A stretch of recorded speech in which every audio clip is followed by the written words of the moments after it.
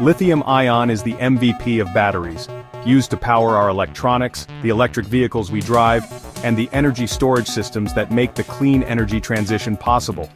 Experts say we need a more diverse battery bench because different needs call for different tech. Here's a list of different types of battery alternatives being researched. Sodium-ion battery use is growing. You can pull sodium straight from seawater. China already has electric vehicles and power stations using them.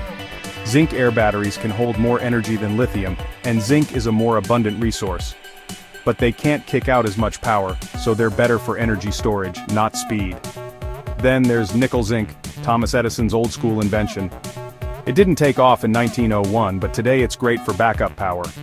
Multivalent batteries, think aluminum, calcium, magnesium, could store way more energy. But they're still in the lab stage. So cool, but not coming to stores near you yet. Redox flow batteries, massive tanks of electrolytes, perfect for big energy storage, not your next electric vehicle.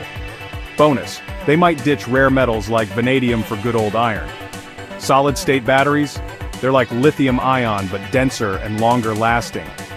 We've even got lithium-sulfur for military drones, sodium-sulfur in the pipeline, and organic batteries, made from carbon compounds that don't wreck the planet. Bottom line? Lithium's still the front runner, but the battery world is expanding fast.